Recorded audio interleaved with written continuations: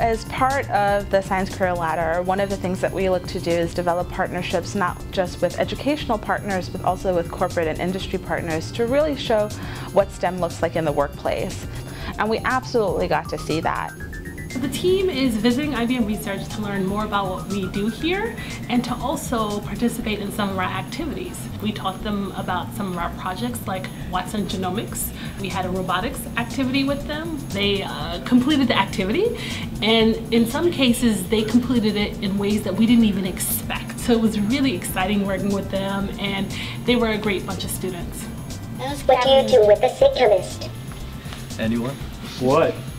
If you can't carry him or carry him, you bury him. After consuming some dessert created by Chef Watson, I think they were sufficiently energized to play with some drones, and we've given them a free hand. We had drones going all over the ThinkLab a few minutes ago.